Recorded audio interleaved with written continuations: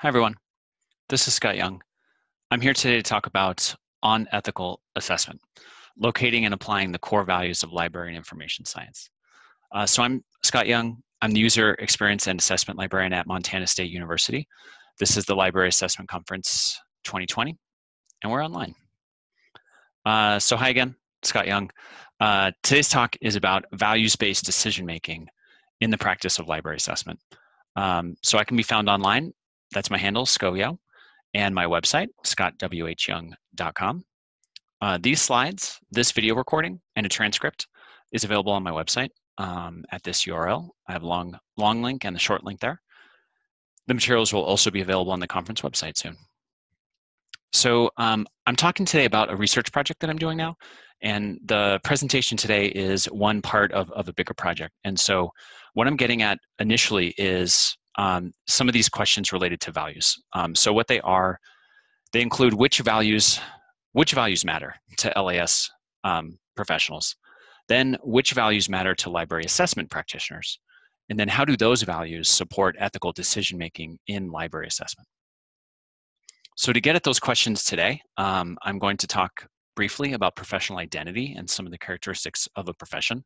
Then I'm going to look at some original research that I've done to highlight professional values. And so I'm going to talk very brief history about LAS professional values. And then I'm going to talk about values in action and some of the practical applications of the values. Okay, so starting with professional identity.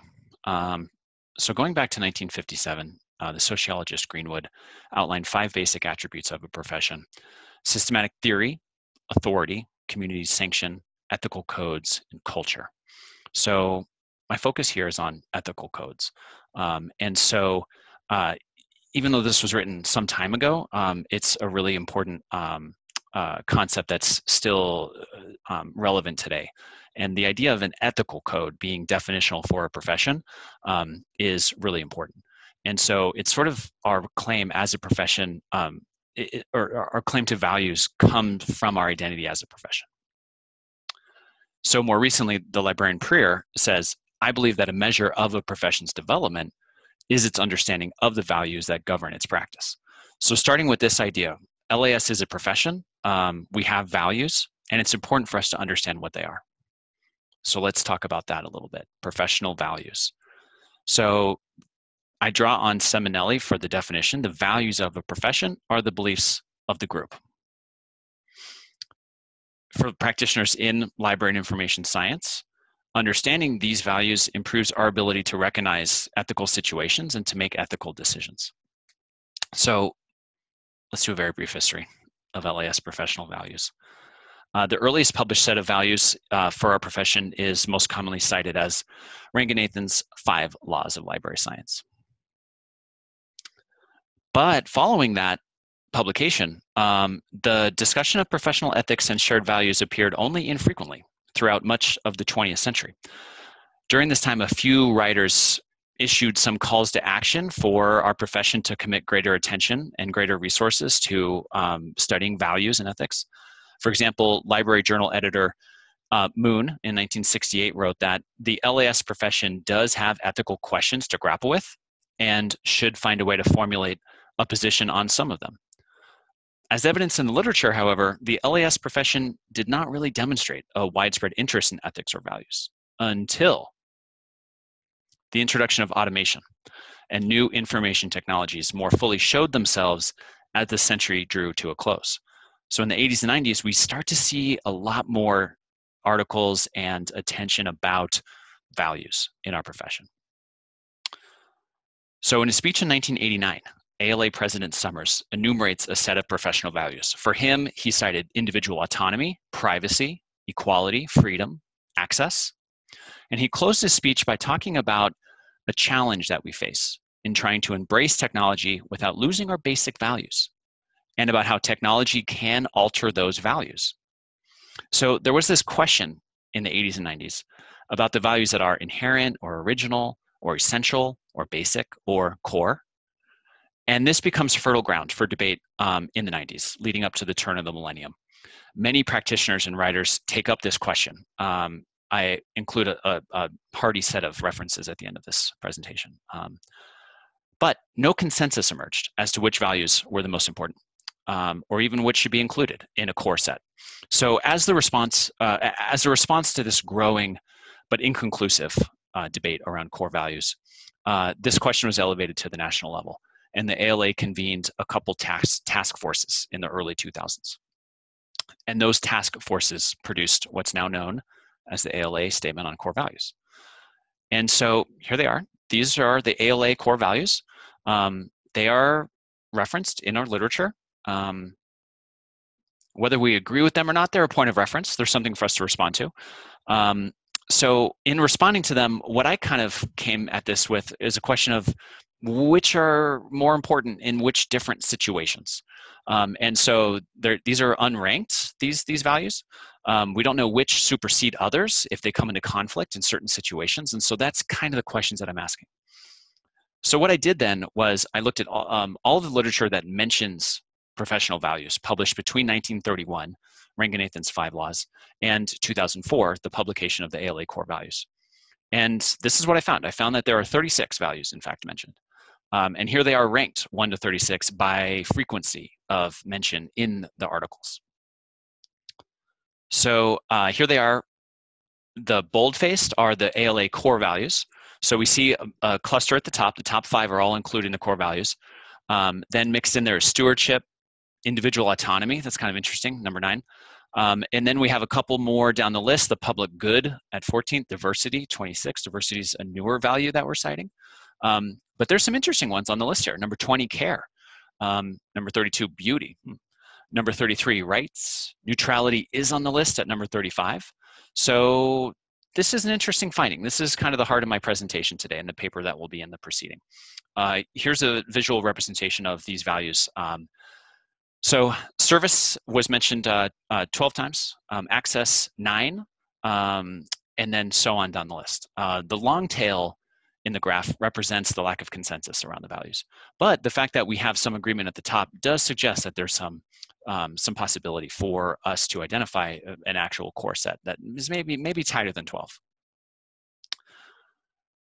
But now that we kind of see what values are on the table, I really love this Emily Drabinski quote.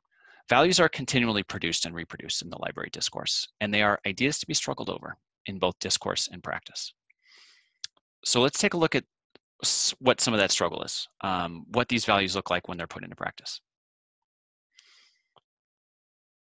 I found sort of 3 main purposes for values for us. Practical ethics, values as a stabilizing force, and then vocational awe. So looking at first practical ethics, values are strongly held beliefs that serve to guide our actions. And as a practice-based profession, practical ethics is the predominant way that we kind of see ethics. Ethics as values in practice, values in action. And so this is the main focus of the literature.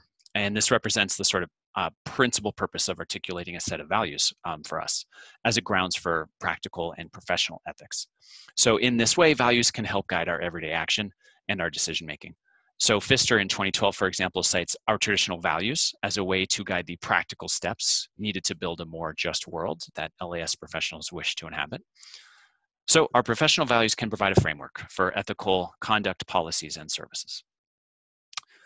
In addition to that, the library literature reveals an interest in examining the past and the future of library values as a means of creating stability through time, especially in the face of change driven by technology or economic pressures. Enumerating and adhering to a set of professional values reflects a desire to root the unknown future of libraries in a knowable past. Through uncertain change, shared values are seen as a way to guide the profession into a future as the foundation of professional activities and services. In addition to signaling internally, professional values can also serve as a tool for communication and engagement with those outside the profession. So in this, there's a secondary call to share our values to external stakeholders, such as publics, other campus entities, and wider communities, so as to communicate our lasting value as a profession and to build trust. So finally, the emerging concept of vocational awe. So this adds a useful critical dimension to this discussion. First introduced by Itar in 2017. Vocational awe is the idea that libraries as institutions are inherently good It assumes that some or all core aspects of the profession are beyond critique, and it in turn underpins many librarians' sense of identity and emotional investment in the profession. That's a quote from Itar. So one of those core aspects is core values. Vocational awe, and when we see vocational awe as applied to core values, I'm kind of riffing on Itar a little bit, looking here at how values then are canonized, idealized, and then they can be weaponized. So vocational awe theorizes that LAS is a sacred calling and that its values are canonical and thus incontestable. The core values of access, Itar points out, has not been achieved equally in American society, as non-white citizens have been systematically denied access to libraries for much of the 20th century. When LAS values are positioned as an unquestionable canon, Itar argues that such a positioning prevents the profession from examining and addressing its historical and contemporary flaws, including these practices that perpetuate race and gender-based oppressions. Vocational awe further shows that LAS values represent a hegemonic ideal of practice that excludes those who object to the core values or wish to expand beyond the set of core values. So just as certain values are included in the canon, others are excluded. And the core values, they don't come from nowhere. They reflect a certain cultural perspective, that being a Western Enlightenment tradition. So rather than expressing universal truths from a neutral point of view, the LAS core values contain inherent cultural biases that over time have been idealized into a dominant norm of behavior. This normative behavior can exclude librarians of historically minoritized identities, resulting in negative effects for those who do not conform to the ideal. So when values are canonized and idealized in this way, they can become weaponized against dissenting views or practices that seek to change or challenge these dominant modes of librarianship. So my research shows that service is the most referenced value. And indeed, service may be said to be the dominant mode of our work, even to the detriment of workers themselves. So Itar describes the effect of overwork and undercompensation when she theorizes vocational awe. In this way, the library professional is compensated not in material goods or a healthy workplace, but rather the good feelings of working for a profession that espouses good values. So when service, for example, is upheld as the highest priority, taking precedence over healthy relationship building or workplace democracy, negative impacts can be seen in staff retention, morale, and productivity. And that point draws on Ortega and Kendrick, again cited in the end of the slides. So taken together, the canonization, idealization, and weaponization of the core values, they complicate the core values as potential pathways for professional and societal growth. Okay, that takes us to the end. I covered a little bit of ground here on professional identity, a little bit about professional values, and then talking about what this looks like in action.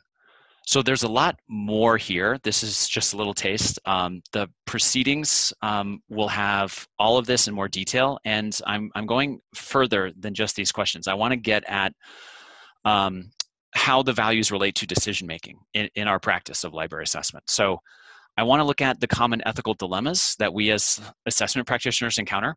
I want to look more at how we respond to those dilemmas, what actions we take to resolve any value conflicts that we find. And then I want to try to develop a new framework or some sort of decision aid that can support a values-based assessment practice. So I'll end by just saying, if you want to get involved in this research as a participant, please contact me. Or I also have a contact survey here at Cutley/assessment survey. That's cutt.ly/assessment-survey. And it's just an email request. So if you want to share your thoughts, let me know. So that's what I've got today. Thank you so much for listening and watching, and a big thanks to the conference organizers for creatively pivoting to allow this presentation. I'm really happy to share this work and be a part of this assessment community. So you can find me online at these places, and there's a Q&A. I'll talk with you there. I hope you're doing okay wherever you are.